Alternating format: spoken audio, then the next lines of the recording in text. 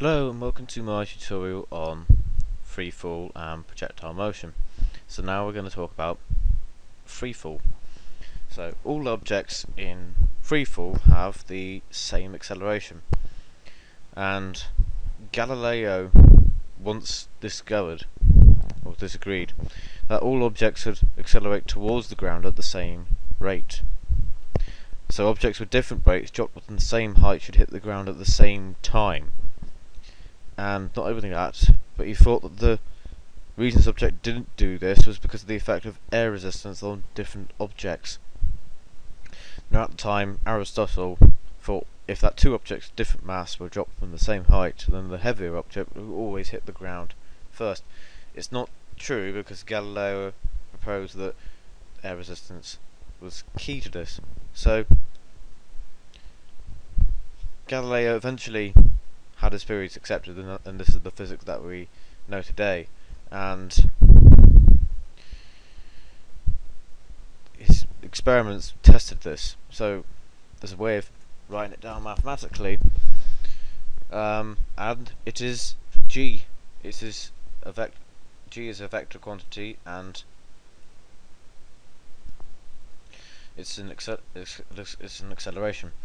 So the magnitude of G is always 9.81 on Earth, and it differs on the Moon and Jupiter and lots of other different planets, but I'll talk about those in another tutorial. The only force acting on an object in freefall is its weight, and knowing that weight is mg, its mass times the value of G, 9.81, is very, very useful as it gives us our force.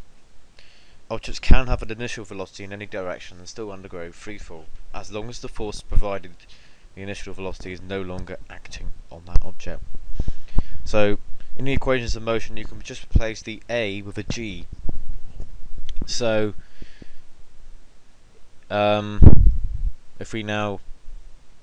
if there's no initial velocity, so if we substitute U as 0 and G equaling 9.81, we get V equals GT, V squared equals 2GS, S equals half GT squared, and S equals BT over 2.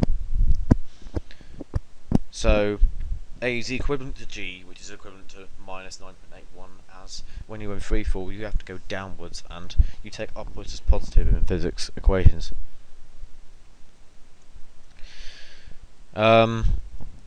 And the initial velocity and downwards, we'll look at this example. So if someone threw a stone off a cliff, so here's my craggy cliff here, down at the bottom right corner, and it gives a downward velocity of 2 ms minus 1, and it takes 3 seconds to reach the water. How high is the cliff?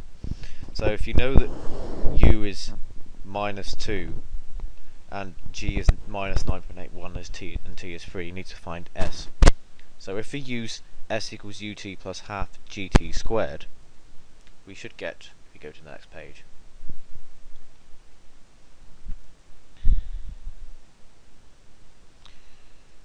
dum-de-dum.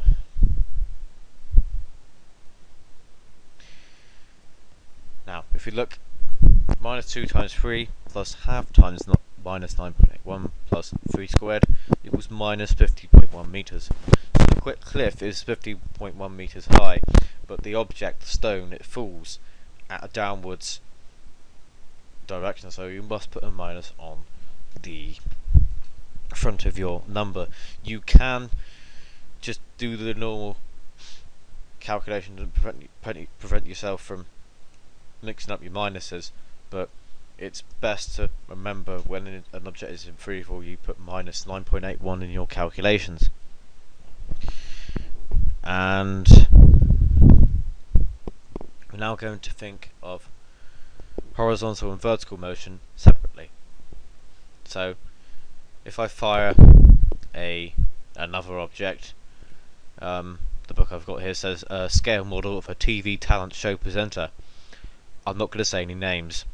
With a velocity of 100 ms minus 1 from 1.5 meters above the ground. How long does it take to hit the ground, and how far does it travel?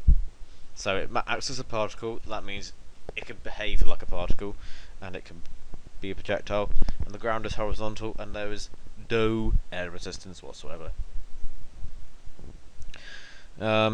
So we're taking u to be 0 and a equaling to g, which is 9.81, just like in previous examples that I've just shown you. And s equals minus 1.5 meters, u equals 0, and a equals g. So vertically, we can rewrite s equals half gt squared to make t equals the square root of 2s over g, and then we can write 2 times minus 1.5 all over minus 9.81 to equal 0.55 seconds. So the model hits the ground after 0.55 seconds. Now, knowing that it is 0.55 seconds horizontally, we can now calculate the horizontal motion, and it's not affected by gravity or any other force because so now it moves at a constant speed. So we could just use speed equals distance over time. This is how you write it in the Excel exam board on the formulae sheet. Then we can rearrange it to find distance. So d equals s times t, and then vh is 100 ms minus 1, t is 0.55 seconds, and a is 0. I'll just make that s look more like s, 0.55 seconds. U is 0.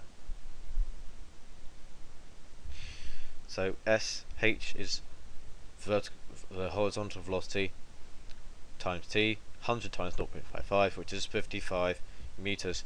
So Sharon froze. She absolutely despises this television presenter model, and she fires at 55 meters. I think that's quite a feat for a model, but hey. The point is that you can find the distance by rearranging the speed equals distance over time formulae. So we'll look at some questions now, just to get your teeth around what they asked for. So Jason stands on a vertical cliff edge throwing stones into the sea below. He throws a stone horizontally with a vertical velocity of 20 ms minus 1, and it's 560 meters above sea level. How long does it take for the stone to hit the water from leaving Jason's hand? Use g equals 9.81. Find distance of the stone from the base of the cliff when it hits the water. So I'll give you a 5-second pause the video and have a go. Okay, hopefully you should have had a go, and now we'll look at the answers. So s is minus 560 meters as the object is going down, and g is minus 9.81 because the object is going down. U is always 0, and t is, we don't know. S is ut plus half at squared. Minus 560 equals 0 plus half times minus 9.81 times t squared. And then square rooting t, we get t equaling the square root of 2 times minus 560 all over minus 9.81 to equal 10.7 seconds, which is approximately equal to 11 seconds. So now we'll go on to part B, finding the distance of the stone from the base of the cliff to when it hits the water. So v equals s over t, the velocity equals speed over time. S equals v times t, and then 20 times 10.7 equals 214. You technically use v equals u plus a t, but for now we're just going to use the other method, the method that I just shown you with the speed equals distance over time, because it's a lot easier, and you can't necessarily use it because u might not be 0.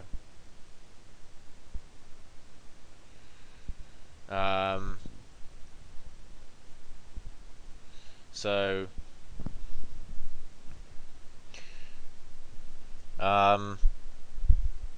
the next one now.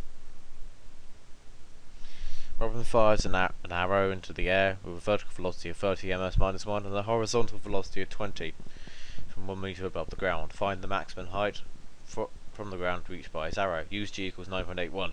Use G equals 9.81 and ignore air resistance. So we're looking at the answers now. Minus 9.81, 30 and 0. For V, V squared equals U squared plus 2AS. 0 equals 30 squared times 2 plus 2 times minus 9.81 times 5 because the object is going downwards. 900 is 2 times 9.81 S. Look like an S. And an S can equal 900 over 2 times 9.81, and that equals 45.9 meters, or it's roughly 47 meters to the nearest meter. Why did I say? If you ignore the 1 meter stand he was on, then it's actually 46 to the nearest meter, but since he was standing on a 1 meter stand, you have to add that extra meter on. So that's it for this tutorial. I hope you found this helpful. We'll look at displacement time graphs and velocity time graphs when you join me on our physics journey.